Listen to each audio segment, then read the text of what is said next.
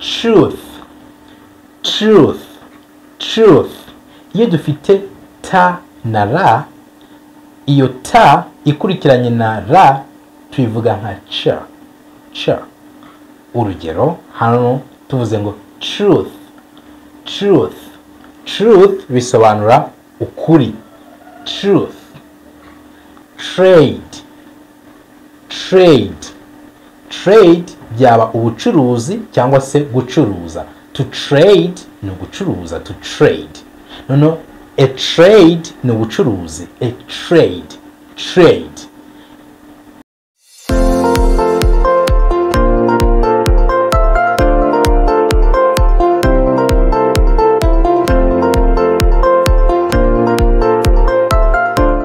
Good morning, good afternoon, good evening. Ladies and gentlemen, this is Learning Fast. Kwiga VUBA ICYONGEREZA. We teach you in a way that helps you learn and start speak the English you are learning.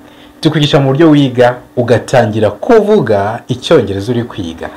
Today we are going to learn how to read English. Tugiye kwiga uko wasoma icyongereza cyangwa se uko uvuga icyongereza. These are the laws to help you to be able to read and speak English. Ana amategeko yo kugufasha kuba washobora gusoma icyongereza cyangwa se kuvuga icyongereza. That's what you are going to do. Ibyo nibyo tugiye kuba twakora. Before we dive into the lesson of today, I want you to know that if you need to learn with us, we can teach you wherever you are. Twakwigisha aho waba uri hose. If you are in USA, Canada, Europe, or any part of the world, and you feel like you want to learn with us, we can teach you via Zoom. Uri muri Amerika, muri Canada, muri Europe n'ahandi, wifuza kwiga, twakwigisha kuri Zoom. Dufite amasomo ateguye neza cyane to help you to learn and speak. Even if you are in Rwanda, we teach via Zoom. Niba uri mu Rwanda, twigisha kuri Zoom. You don't need to come in class. Ntabwo ari ngombwa ngo uze wicare muri class. Wherever you are, we got you covered. Aho waba uri hose twakwigisha. Now, are you ready? Now let's start with how to pronounce TH. Iyo dufite TH. TH mu cyongereza tuvuga tha, tha, tha. Try to repeat after me. Gerageza usubiremo uko ndi kuvuga. Tha, tha, tha. Niko tuvuga ta na ha. Tuvuga nka tha. Reka turebe ingero. Twavuga ngo thumb, thumb. Thumb ni igikumwe. Ndibuze kuba ngufasha n'amagambo turi buze kuba tureba ube ushobora kuhamenya ubusobanuro. Amagambo turi buze gukoresha nimbona ko biri ngombwa ko nkubwira ikinyarwanda cyayo, ndaza kubikubwira uri buze kwigiramo n'inyungura amagambo. Thumb rero ni igikumwe. Thumb. Again, think. Think. Think ni ugutekereza. Think. Think about it. Uze kubitekerezaho. Think about it. Next word. Irindi jambo twavuga ngo thank you. Thank you. We say thank you. Ntabwo tuvuga ngo thank you. Ntabwo tuvuga ngo thank you. We say thank you. Thank you. Urakoze. Thank you. Cyangwa se thanks. Thanks. Okay? TH. Tha. Tha. Let's see another word. Next word is thigh. Thigh. Thigh iri jambo igana ha ntabwo tuyivuga tuvuga thigh. Thigh bikabisobanura itako. Thigh. Thigh. My thigh. Itako ryanjye. My thigh. Next word. Next word you can say oath. Oath. Oath ni indahiro. Oath. Oath. Next one is truth. Truth. Truth. Truth bisobanura ukuri. Truth. And again, hari andi magambo aba afite TH tukaba twavuga the. Noneho ntabwo ari tha ni the. Urugero na aya magambo. Aya magambo uko yabona irya mbere ni this, ni iki kimwe, this. Ari byinshi tuvuga these, aho bitandukanira hamwe ni s ahandi ni za. This book, these books, this book ni iki gitabo, these books ni ibi bitabo. That, kiriya, that. Ari byinshi tuvuga those, biriya. Irindi jambo ni there, bivuze ngo hariya, there. Irindi ni then, bivuze ngo hanyuma cyangwa se nyuma yaho, then. Indi ni the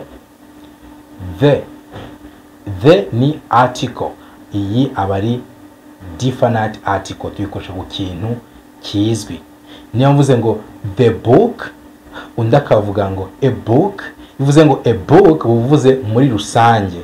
Bivuze ngo the book wasobanuye ngo icyo gitabo cyari cyo ni igitabo nge nawe tuziranyeho. In that case we gonna say the book. Last one is than.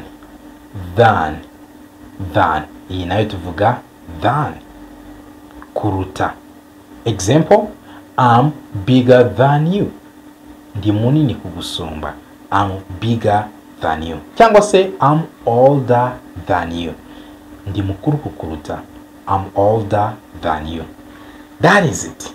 Now let's see another rule. Hari irindi tegeko tugiye kureba. Hari ijambo navuze ndavuga ngo truth. Iyo dufite ta na ra, iyo ta ikurikiranye na ra tubivuga nka cha. Urugero hano tuvuze ngo truth bisobanura ukuri, truth. Next word we can say train. Gari ya moshi tuvuga train, ntabwo ari train. No, we don't say train, we say train. Next word you can say try. Kugerageza, to try, kugerageza. Next word you can say tree. Bisobanura igiti, tree. Next word is trade. Byaba ubucuruzi cyangwa se gucuruza. To trade ni gucuruza, to trade. No, a trade ni ubucuruzi, a trade. Iyo dufite t and r, cha, iyo t tuvuga nka cha, trade. Okay, I hope you are learning and I hope you're improving. If it's so, subscribe to this channel. Kora subscribe, share the lesson to someone who you know wants to learn English. Usangize iri somo umuntu uzi ushaka kugira Icyongereza. It can either be on WhatsApp or Facebook or somewhere else that you know people need to learn English. Wasangize isomo aho utekereza ko murashaka yagira amahirwe yo kwiga amasomo meza y'Icyongereza. We are growing so fast and it's so wonderful. Almost 70,000. Tugiye kuba ibihumbi 70. I'm so happy for that. Rwose birashimishije. Let's see another word. Next word can be treasure. Treasure bisobanura ubukungu. Treasure. You see, we are saying treasure. Next word is gonna be training. Na amahugurwa. Training. Amahugurwa. Let's see next rule. Ladies and gentlemen, again, these are the books that can help you to learn English so well. Hano hari ibitabo byagufasha kwiga Icyongereza neza cyane. This is a book for beginners. Ku muntu ushaka gutangira kwiga Icyongereza cyangwa se ukaba usanzwe ukiza ariko ushaka kugihera mu mizi, this is a book for you. More than 200 pages, page zirenga magana abiri. Everything that you can need to start with English. Ikintu cyose wakenera gutangira mu Cyongereza, it's there. Let me show you another book. This book is for verbs. Iki gitabo cyo ni icy'inshinga. If you need to understand verbs, this book is gonna help you. Iyo dusobanura ibikorwa, dukoresha inshinga. So when you are describing the actions and you can't find the right words to use, this is a book for you.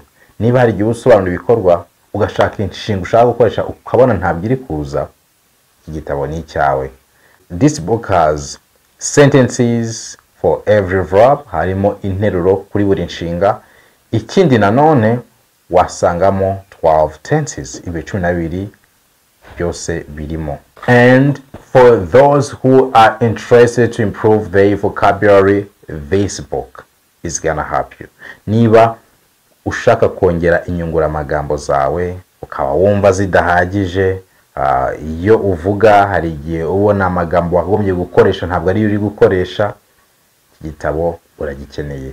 Kirimo ama synonyms, kirimo ama opposite, kirimo vocabulary ushobora kuba wakifuza kumenya mu Cyongereza, both in English and Kinyarwanda. Mu Cyongereza ndetse no mu Kinyarwanda. Ibitabo byose turi kukwereka biri mu Cyongereza ndetse biri no mu Kinyarwanda.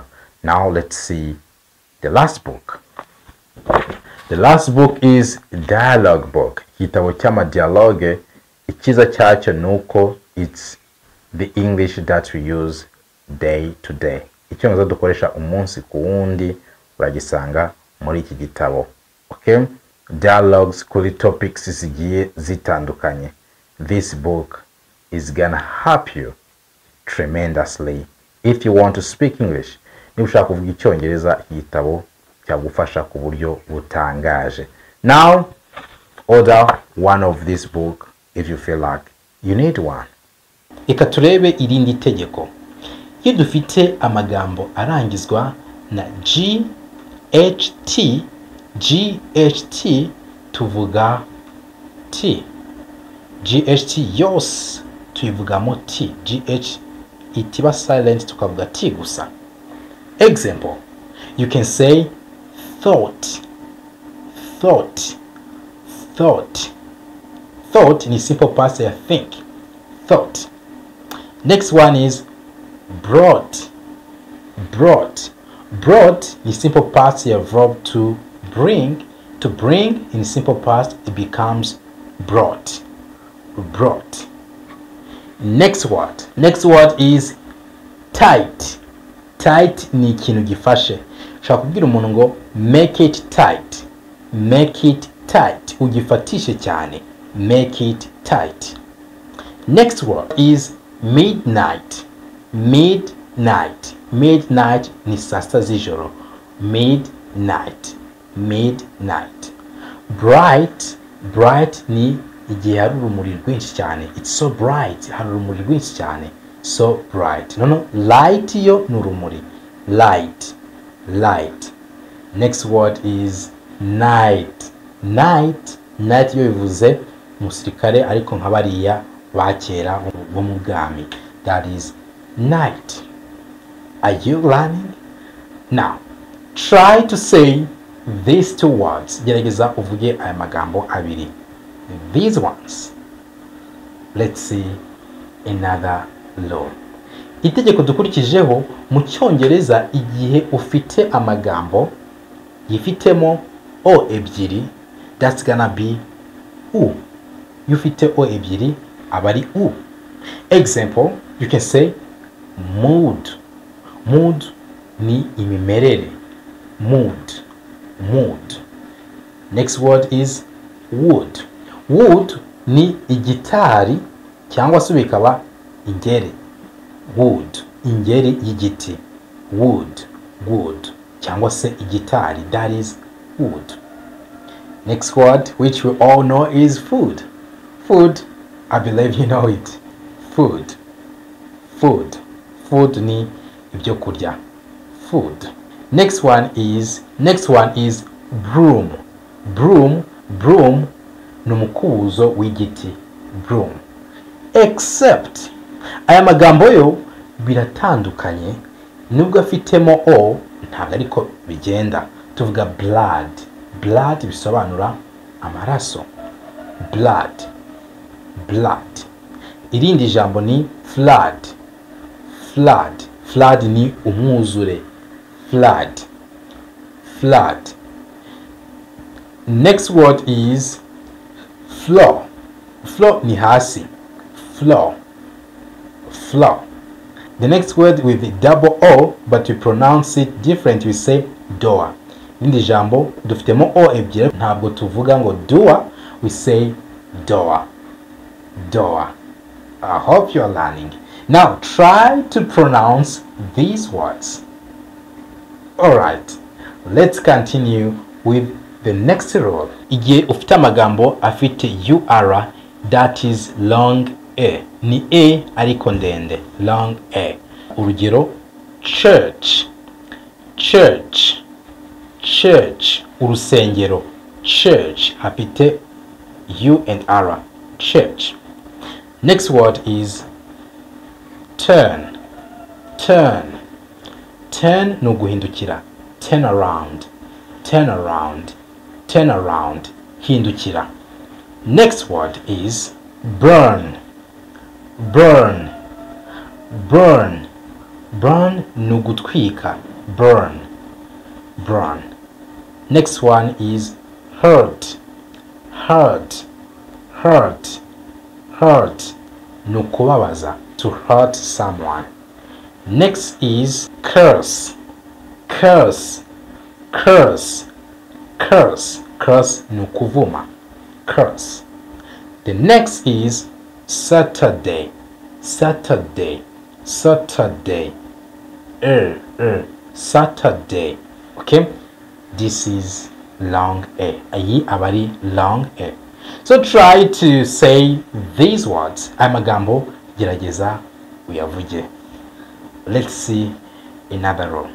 Iri tegeko tugiye gukurikizaho naryo rigiye kumera nk'iri tuvuyeho. Iyo dufite IR, it's long A.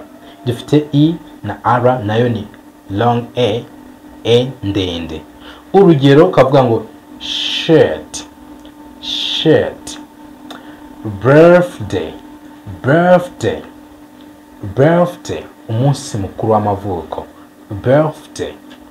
Next one is bird, bird, bird, bird bisobanura inyoni, bird. Next is chirp, chirp, chirp ni kuri inyoni zivuga cyangwa se kujwigira, chirp, chirp. I hope you're learning. And try these words. Gerageza aya magambo. These ones. These ones. Okay? Now let's see another law. When we have E and Y, that's gonna be E. Iyo dufite E na Y, ibyo biba ari E. Urugero twavuga ngo donkey. Donkey ni indogobe. Donkey, donkey. Next one is valley, valley. Valley ni ikibaya. Valley, valley. Next is the word that we all know, that is gonna be money, money. You see E and Y, money, money. I'm not gonna translate that, okay? Money. The next one is honey. Honey bisobanura ubuki, but it's a word that we can use to denote someone we love. Turi kuvuga ku muntu dukunda, we can say honey, honey. But literally bisobanura ubuki. Dusobanure ijambo uko risobanura honey mu buki. But we can even use it to mean someone we love. Honey. It can either be your child or it can be your boyfriend or girlfriend. Yaba ari umwana wawe cyangwa se akaba ari umuhungu mukundana cyangwa se umukobwa mukundana. That's gonna be honey. That's it. Now, next word is turkey. You see dufite U and R, it's gonna be long A to get turkey. turkey. Turkey ni idendo. Turkey. Taking. Next is key. Key. Key rero bikaba ari rufunguzo. Key. Key. Try these words. Gerageza kuvuga aya magambo. Let's continue with the next law. Reka turebe irindi tegeko. Next law. Iyo dufite e ebyiri mu cyongereza, that's gonna be e. E ebyiri zihinduka e. Example, twavuga ngo peel. Peel. Peel ni ugutonora cyangwa se guhata. Ni peel. Peel. Next one is see. See. See ni ukureba. Verb to see. Verb to see. See. See. Kureba. Next one is sneeze. Sneeze. Sneeze ni ukwitsamura. Sneeze. Sneeze. Squeeze ni ugukanda ikintu. Squeeze. Squeeze. The next word is breeze. Breeze. Breeze ni amahumbezi. Breeze. Breeze. The next on the list is beetroot. Beetroot. Beetroot bisobanura betilave. Beetroot. Ariko iri jambo ushatse root wayikora ukavuga ngo beet gusa. Beet nabyo bivuze betilave. Beet. Beet. That is it. And again, when you have e and a, if it e na a, tuvuga e. E na a.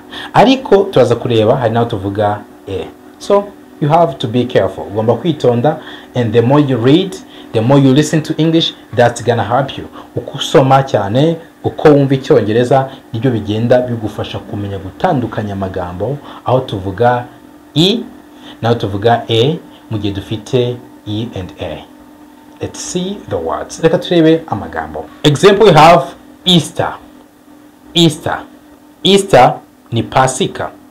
Easter. Easter. Next is beak. Beak. Beak ni umunwa w'inyoni. Beak. Beak. Next word is dream. Dream. Dream ni inzozi. Dream. Cyangwa to dream ni ukurota. To dream. Dream. Kurota.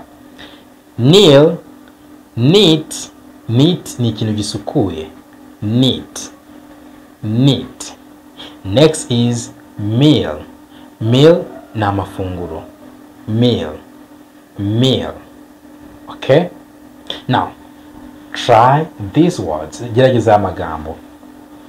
And let's see the other words where we say a. Reka tuwe n'amagambo tuba dufite e na a tukavuga a. First one is death. Death. Death bisobanura urupfu. Death. Death. Next is breath. Breath. Breath ni uguhumeka. Breath. But verb yo inshinga ni to breathe. To breathe ni uguhumeka, but icyo gikorwa ni breath. Okay? Umwuka wahumetse tuvuga breath, ariko igikorwa cyo guhumeka tukavuga ngo breathe. Breathe. Next is feather. Feather. Feather ni baba. Feather ariko iryo baba tuba tuvuga ni baba twapfuye ryonyine rimwe niryo twita feather, ukuboko ko tukwita wing. Ukuboko kw'inyoni kw'inkoko, that is wing. Iryo baba rimwe, that is what we call feather. Ibaba. Feather. Next word is heavy. Heavy ho ni ikintu kiremereye. Heavy. Heavy. Next word is breakfast. Breakfast na mafunguro ya mu gitondo. Breakfast. The last is head. Use your head. Head, and you know the meaning. Okay? Alright. Keep learning, keep growing, and if you need more of this, ukeneye ibindi nk'ibi byakwigisha gusoma icyongereza, we have them in our box. Wabisanga mu bitabo byacu. See you next time.